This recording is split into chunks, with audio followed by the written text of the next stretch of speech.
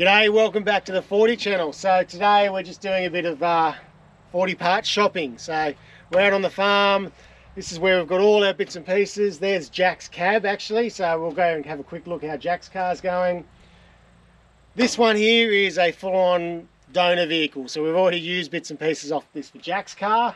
We've cut the whole back of the chassis off this one. Sounds a bit extreme, but this chassis was pretty much gone, and on top of that, all the mounts, everything had been cut off with the gearbox and the engine. It had a V8 in it apparently at some stage. All these panels had all been welded together. We've started to cut them apart. We're just going to try and save everything off this we can, and use them either for Jack's car, the fire truck, and for anyone else that needs to save parts. We've got parts going to other people to help their builds as well. As well as that, we're going to be looking at other bits and pieces down here. There's an old 47 cab down there. The floor out of that will save the LX, which is pretty cool. But at the moment, let's just keep our part shopping going, strip some bits, and then we'll go check out where you're up to, Jack. Let's do it. Righto.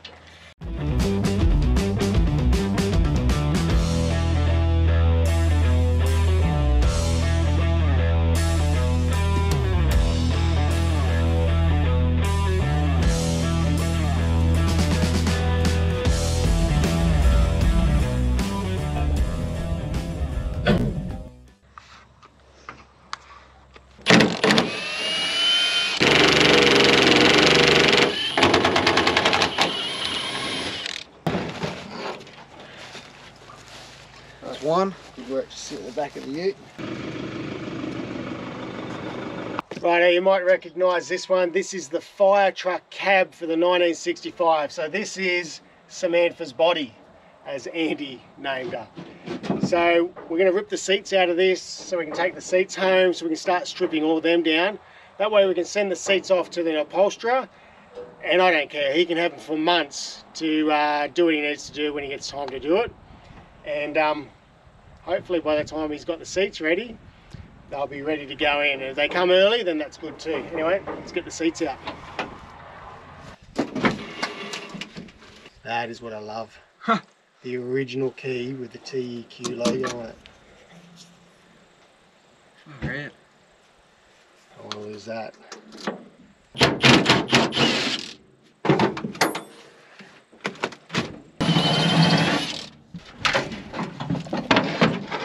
There we go. Righto. We need the passenger seat out of this one. Oh crikey, that hinge is stiff. Well, we know what to do. Bit of R1. See if we can free up the hinge.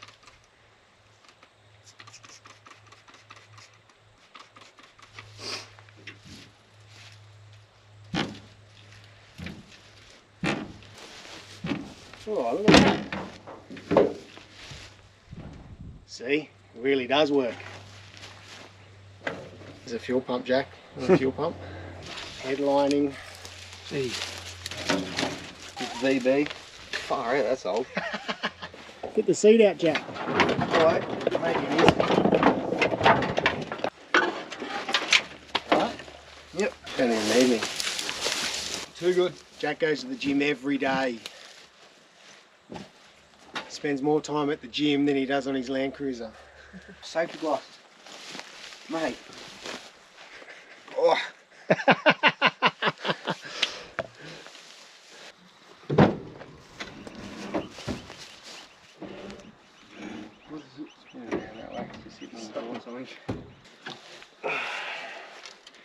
Hopefully we'll give these some brand new life.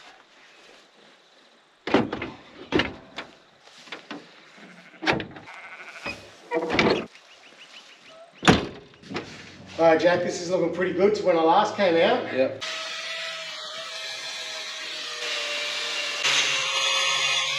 You're pretty happy you've actually got a rolling chassis now? Pretty much rolling. Brakes aren't really, brakes are locked in, so yeah, not technically rolling. So we need, But so we need to rebuild the brakes. do the hubs. Front hubs. And then should be ready to chuck the engine in, clean up the engine. Hopefully we can start putting everything back together. Yeah, mate, you've done a very good job without me. So yeah. New shackles, new shocks, The chassis has been totally cleaned up. There's been a little bit of repair work to the chassis, so that's all taken care of. Looking good, mate. Yeah, pretty happy with it. Very exciting. All right. All right, well, let's take some bits and pieces home. We'll get them sorted on yours, and let's do it. Good job, Jack. Righto, the seats are back in the shed, so it's time to strip them down. Now, these seats have been sitting in both the vehicles for such a long time. They've been very well used, let's put it that way. The seats are both exactly the same, except a few years apart. So 1965, and this one we're trying to work out, but we think it's about 1969. So, but it doesn't really matter. The frames are exactly the same, but what was different was the trimming. Now you can actually see the original trimming on this one. Underneath, they've trimmed over the top, and it was sort of like a, I don't know, a bit like a light caramel sort of a colour. Andy Budge, he did a beautiful restoration on his seats, and he actually went back and found the original colour and did something very similar. I'm not sure what we're going to do yet, whether we're going to go with that original colour or we're just going to go with a classic black or a grey, or even go with this cream. I'm not sure yet. Being the fire truck, it's going to be red, patinaed, so we'll see how we go. This one, well, that was black. I believe that was just the original colouring, nothing very spectacular about that. But what was different about the earlier model frames is that all the frames were the same silver, from what I can see, as like all your trimming on your dash. So that would be pretty cool. We're going to make that all come back to life. The later models were just a simple black or grey. Right, let's strip them all apart. It's going to be a bit yuck because it looks like we've got a bit of a rat's nest in that one, or something has lived in there. Clean up all the frames, get them all freshly painted and cleaned up. We'll send them over to the upholsterer and let them do their magic. Anyway, let's get into it. So we'll just start with the driver's seat. This is the original 1965 fire truck seat. Let's see if we can get them saved and get them back to life. Righto, let's get into the driver's seat. Now, they're in fairly good condition for 1965. There's no rust in them, or very light rust anyway. Hopefully with a bit of R1 we'll clean it all up, get all the rail mechanisms working. Give every bolt a soak with R1. So we'll bag everything up.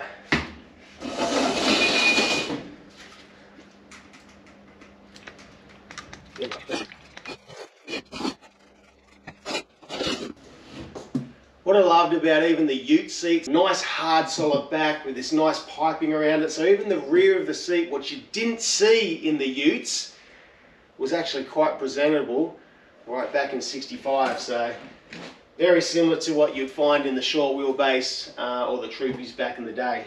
Righto.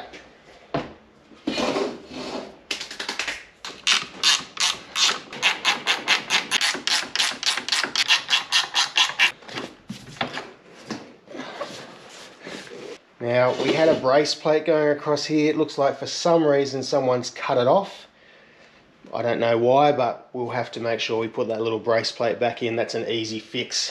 Again, all the bottom of the seat is in actually really good condition. It's not very rusted at all, so you can see tiny bits of surface rust, but overall, incredible condition. We'll just give everything a bit of a lube up.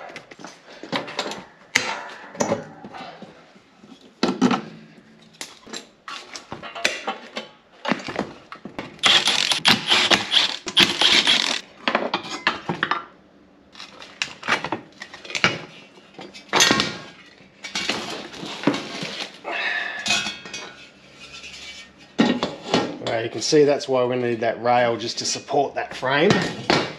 Got our rails. That was a little bit of movement, but we can't get too much. We'll just give it a good soak.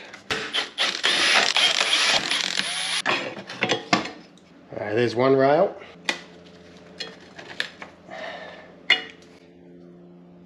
Not sure if that's genuine or not, but that's interesting.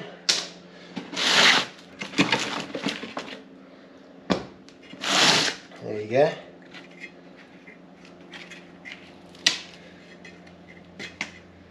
This side here has the same elastic. Now the rest of it is just Phillips head screws all the way around, so we can take this trim off here. Nice bit of trimming, nice little moulding, like everything with the older ones. It's got like these nice little ridges in it, similar to what's on the dash. It's this little detail that just really set these ones apart. They could have made it just a flat squared piece with no decorative to it at all, but they actually went to a little bit of effort and it actually looks really nice. So I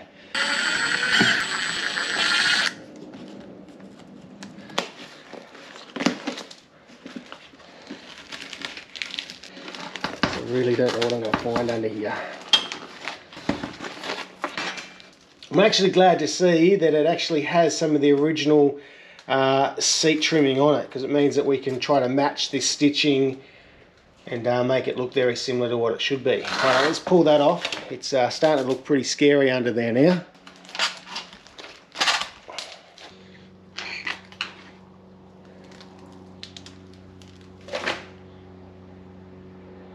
Yuck.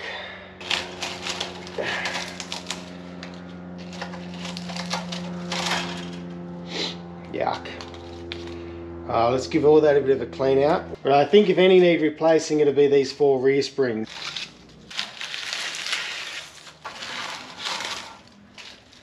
Righto, so the spring that went here, now it's damaged. It's actually broken in half, so we need to find a new one of them. Some of these support springs that come across here, some of them are really stretched out and they've lost their spring. These ones here are broken. Now you can see there's little clips that hold the springs to this support bar going all the way around. All this side here is okay. This side here, they're all gone and broken off, which makes me think why this spring broke, because there was so much pressure on it. This spring was broken, this support was broken, this support was broken, and there was nothing supporting this rear spring here. So we need to make up some new little support clips. New spring, we'll see if we can get some new small springs. Now to get that spring out, very easy. You flip it over and you've just got these tabs here. So all we did was just bent that tab straight back with a screwdriver and that spring pops straight out. When the new spring goes in, we'll just fold those tabs back over again. Righto, so we've got a little bit of fabrication we're going to have to do. We're going to have to make up some little clips, little brackets, some support rails, all that stuff to bring this seat back up to where it should be. So we're going to make up a new support rail. We'll sandblast the whole lot, clean it all up, and we'll repaint it all, or this light grey. We'll paint the whole lot in it. Same with the seat here. This support rail here is missing. Now that was actually the same thing that was missing on the FJ40. If you go way back, we had to make one of them as well. So there's a bit of work to do before we can actually take any of this to the upholsterers. I thought we'd be able to rip them out and just send it straight off to the upholsterers, but I don't want to do that until I can give him all the framework so he has everything to work with.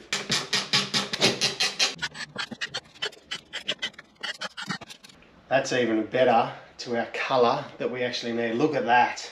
At least the springs in this one look in good condition.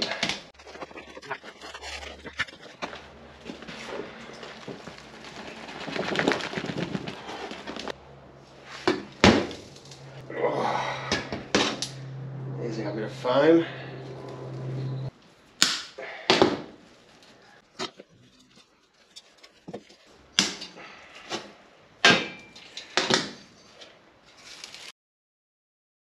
Righto, so the rear seat frame is in actually really good condition. All the springs are in great condition. There's nothing broken. None of the clips are broken. I think that will clean up. We get all that rat nest out of it. That'll clean up really nicely. That can all go to the upholsterer. Now, I would have hated for the upholsterer to do all this. It's disgusting. I'm sure they do, or have seen a lot worse.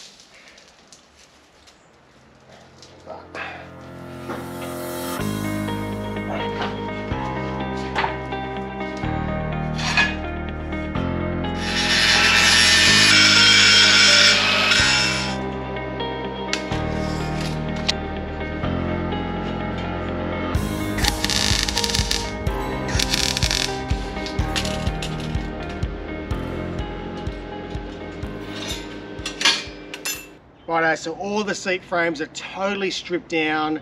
I've repaired what I could with the springs, passenger seat, driver's seat, frames, backing panels over there which are out of sight.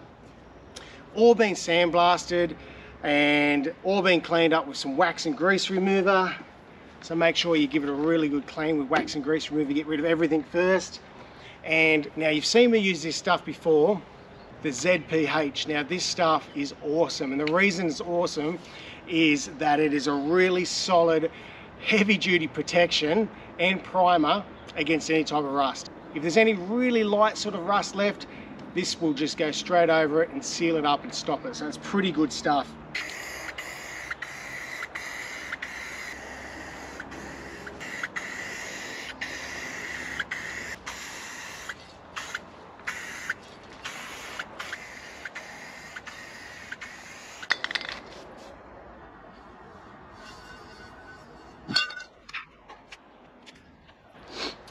They're all rust protected and primed all in one go, so that's fantastic.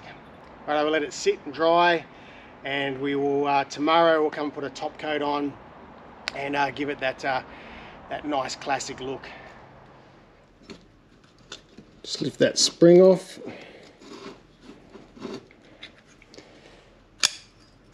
Now that's all free.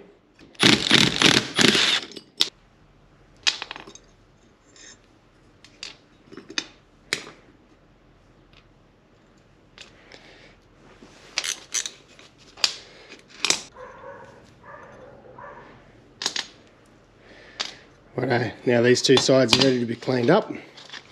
Put all them back into the passenger seat bag and we'll clean them up later. We found these which had looked like been sitting there for a long time. They're covered in dust right on the back shelf, and hopefully from the packet, look at that. So the only thing we'll have to do is make a hook on both ends. They'll work perfectly. Righto, colour matching. Now it is always a very difficult thing to do when you don't know the colour code and there's been multiple colours over it and there's rust and all that type of stuff on it. So what we did, I went down to the local paint shop, the auto paint shop, super helpful guys. We took down a few different components. So we took down the trimming that goes right on the edge of the seat, just for, you know, that decorative trimming. We looked at some of the brackets. These seat rails are all nicely freed up, so they're all running. Plus we have a bit of colour just in here as well that you can sort of see. So between all them, what we actually found out was that I actually thought it was going to be the ash grey, which is what your speedometer and everything else on your dash is, because the colour match was so close, it was too uncanny not to be ash grey. But when you started to compare it against your seat rails and your seat frame, and with the help of the auto shop guy, we actually found that these have been repainted.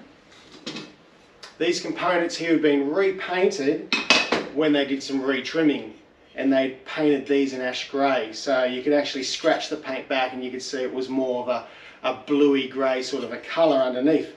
Went with a colour called blue grey straight off the colour chart, and look, it's not exactly the same. Once you pick a colour, whether it's right or wrong, you've got to commit to it and be happy with it, and that's what we're going to paint all our frames in.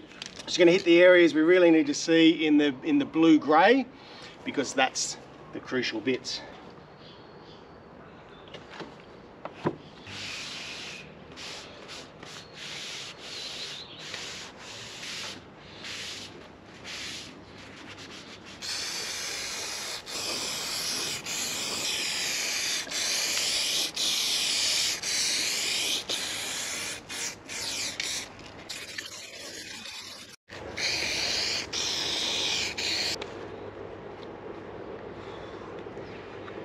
Righto, well that's it. The seats have been totally stripped down, totally cleaned up, sandblasted, primed, rubbed back, and now the top coat. So I'm actually really happy with this grey.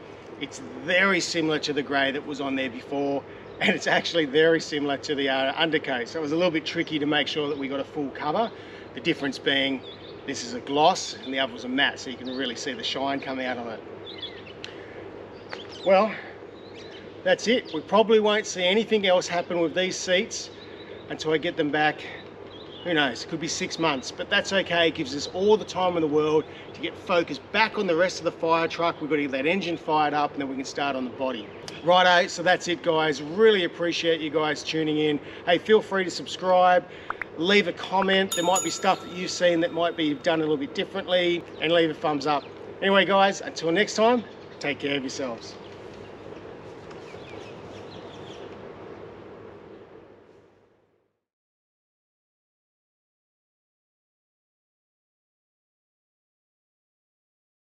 And leave a thumbs up. Anyway guys, until next time, take care of yourselves.